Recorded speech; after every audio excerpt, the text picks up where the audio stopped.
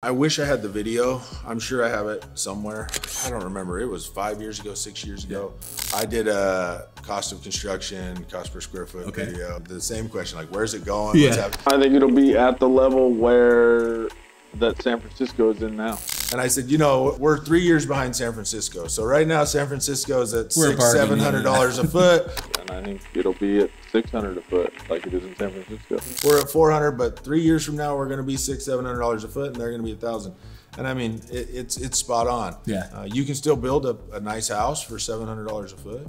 So many factors, right? I mean, the actual design, what's the site like, and what's your finishes, and all of it, siding, windows, every little thing, you get, you know, $10,000 to death. But that $10,000 to death. that $700 a foot, that's a house that I think is the right house to build. Okay. You get really nice everything, but nothing extravagant, right? But you also you don't have to go cheap in the kids' bathroom, right? You can do it nice everywhere.